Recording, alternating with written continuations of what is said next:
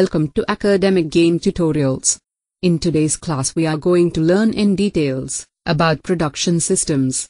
We are studying Introduction and Overview of Manufacturing. We will cover all related topics one by one. Before starting, if you haven't subscribed to this channel yet, just click on subscribe and press the bell icon. Here, we come up with new videos on different subjects to make the academic studies easier for you. So, into the topic.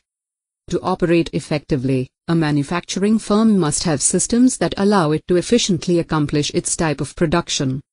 Production systems consist of people, equipment, and procedures designed for the combination of materials and processes that constitute a firm's manufacturing operations.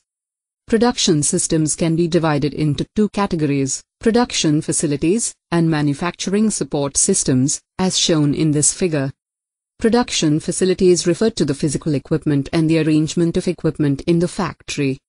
Manufacturing support systems are the procedures used by the company to manage production and solve the technical and logistics problems encountered in ordering materials, moving work through the factory, and ensuring that products meet quality standards. Both categories include people. People make these systems work.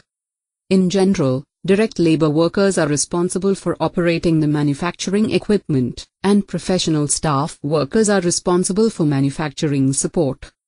So, we have studied in details about production systems. Thank you.